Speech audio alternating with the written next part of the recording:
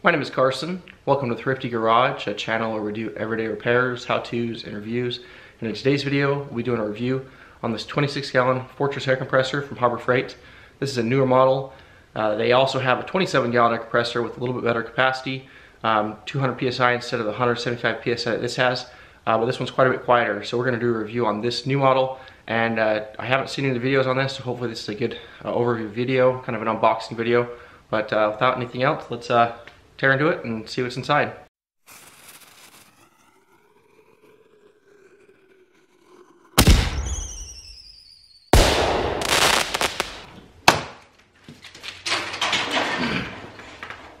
Okay, so before we unbox it, let's go ahead and kind of read the box here and show you what's inside. So this is, again, the 175 PSI model. The 27-gallon is 200 PSI. This one's 80% quieter, which is the main reason I went with this one instead of the larger 27-gallon. This one's also quite a bit cheaper. This is $350. I did pick this up with a 20% off coupon. End of February, early March, they're having a sale, 20% off if you're an insider member. The 26 gallon is this one with 80% quieter. The 27 is only like 20% quieter. I don't know what they're comparing to, but this is obviously much quieter from the research I did. A lot of the complaints on the 27 gallon was the noise. I saw a video from Client Graphics and he compared the 27 gallon Harbor Freight to the 27 gallon from Lowe's, or maybe it was a 26 gallon from Lowe's. Lowe's has a quiet model and the Harbor Freight was way louder. So hopefully this one's much quieter. That's the main reason I got this. 40% more runtime, 15-degree cold start. You know, it's in the garage. Hopefully we don't have to deal with super cold, but we did get down to -15 for a real cold snap the other day. So I do heat the garage occasionally, so that's good to know. And then down here on the bottom, out of the view of the camera, we've got 4.5 SCFM at 90 PSI and 1.7 running horsepower. Rotate it around. Another reason I went with this model instead of some other options at Harbor Freight is this is the oil-free version, which is really important to me. And all the same specs and 69 decibels, which again, very low. It's basically a talking volume, whereas most compressors are in the 80 to 90 decibel range, which is pretty loud, which you basically need to have ear protection if it's on for an extended period of time.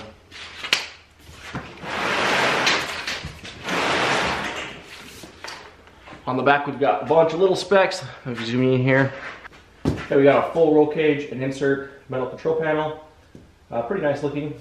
Hopefully this is not rolling over or tipping over.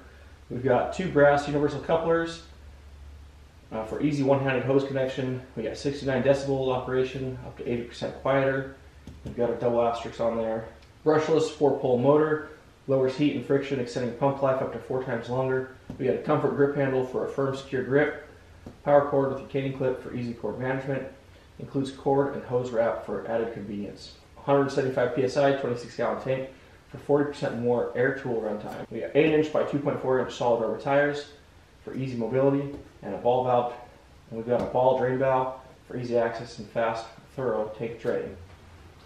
Okay, compared to other shop auto compressors.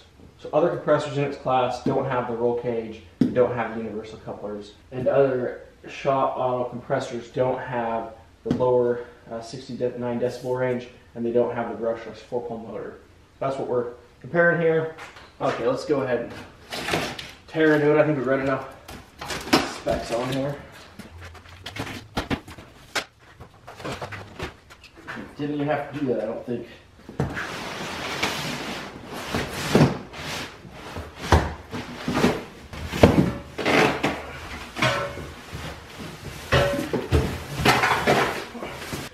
We're looking at the back side.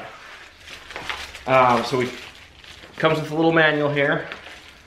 Also has a little hose reel. Looks like that goes right here. Those nuts are already in place. And we've got some 2 shaft shank bolts. Not sure what those are for. Well, those are probably for the wheels.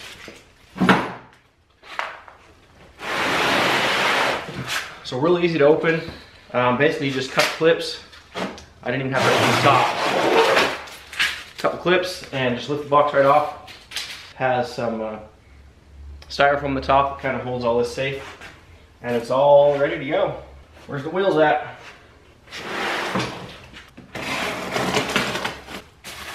Here's our 2 wheels, very heavy duty. Okay, so put those on. And you can choose what side you want your air hose on. So here's a look at our rubber wheels. Very heavy, and just like solid rubbers, plastic combination. Okay, so we just got a little tab here for that to bolt onto. Just got a little bearing in there. It's not really gonna bolt flush with that styrofoam there. So we've kind of got a dished wheel, and then this one's not, so the hub's kind of offset on there. This is pretty tight, right?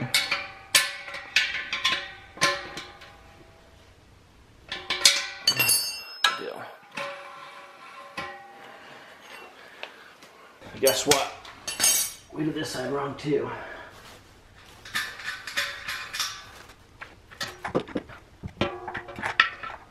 So to mention the price on this, this is $350. I got it with their 20% off coupon, so $70 off. The 27-gallon one, another reason I didn't want to purchase it, aside from the noise level, I think it was $450 for an extra gallon and an extra 25 PSI. It just wasn't worth it to me. So my use for this is going to be here in the shop, in the garage for the landscape business. I've got equipment trailers that need to run 120 PSI. I've got a truck that needs to run 80 PSI.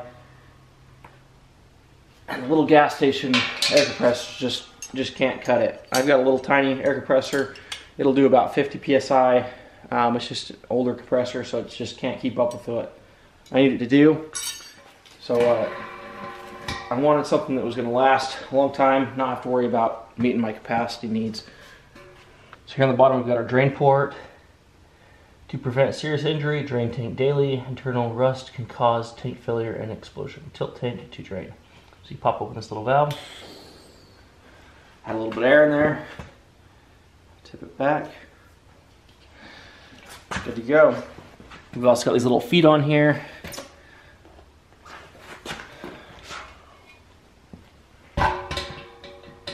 Obviously my garage floor is not level. Okay, here's a look at our faceplate. We've got little protectors on here, little plastic covers. I'll leave those on. And so we got to close the drain valve down here. It says to close this down, hook up our hose, plug it in, turn it on. I'll switch on the side here, and adjust our pressure. Plug cord directly into the wall. Extension cord not recommended. To use longer hose instead. Note, unit has auto reset. If unit automatically shuts off before reaching its cutoff pressure, turn power switch off, unplug unit, wait 10 minutes, plug in unit, then power on switch. So it's got a little circuit breaker on it. But yeah, pretty slick, pretty clean. All the things are kind of protected up here with their roll cage or whatever they call this. We do have this fortress handle down here used to, you could move it with. And obviously our cord's right here. Cord feels pretty nice. The power switch, the on-off switch, feels a little bit cheap. But so we got auto, off. That doesn't feel super quality. But everything else feels pretty quality. Do need to put on my little hose reel. I need to decide what side I want to put it on. I think I'm going to put it in the corner of the garage. I don't have a ton of outlets in here, but we will hook it up here, see how it runs, and then we'll put it in its final destination. Okay, so we wheel it over here and see how it works.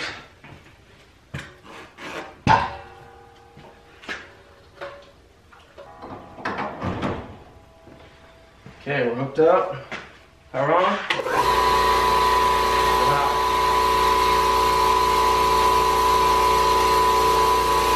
Probably hard to tell on camera, but that is very quiet. Definitely tolerable. My heater in the garage here is much louder than that.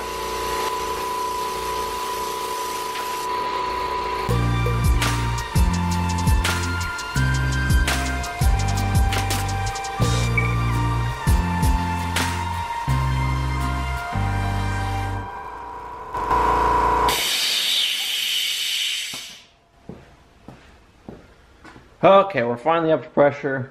Looks like the gauge shows we're about 180. And then if we twist this, we can increase our pressure. Say we were filling up the truck tires, we could go up to 80. Push it in, and then we just know we're gonna, when it tops off, it tops off. So it did seem to get increasingly louder as it got more full, which does kind of make some sense to me. And I was looking at this too. It says right here, clean air filters regularly or avoids warranty. We do have some heat coming out of the top here. Yeah, I mean, still extremely quiet.